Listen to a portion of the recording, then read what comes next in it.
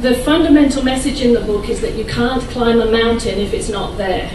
I'm not opposed to bullying at all. I'm not opposed to bullies. In fact, as far as I'm concerned, a bully is someone who externalizes their pain, and a victim is someone who internalizes their pain. They work together as a team to create the perfect opportunity for them both to grow.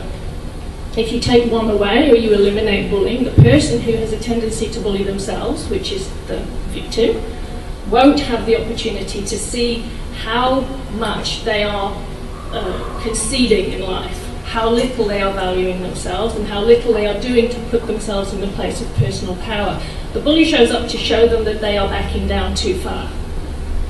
And the bully requires the victim to be able to witness the damage that they can do to another human being, so that they learn compassion, and they learn tolerance, and they learn restraint, and they learn how to pull back.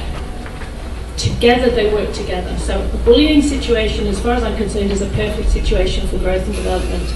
And if we come at it from that point of view, that both parties have a problem, both parties need to grow, both parties have something to learn, we can be a tiny bit less judgmental and less harsh.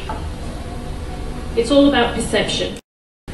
So they don't waste time falling down under somebody else's disdain, or falling down under someone else's dislike or someone else's hostility. We don't need to. We need to examine what it is about ourselves that we need to learn. We need to learn it, and we need to go on and write some books and do some cool stuff and be kind and make the world a better place. Thank you for your time.